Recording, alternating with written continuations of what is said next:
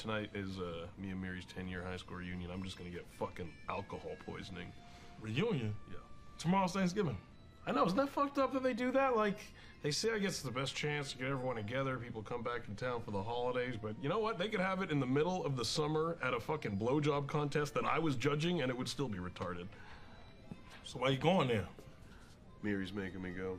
Listen here, why you always bending over backwards for that girl, knowing she ain't giving up no ass? We got a good thing going, man. She pays half the rent, she does dishes, she wakes me up in the morning. Why complicate that with sex?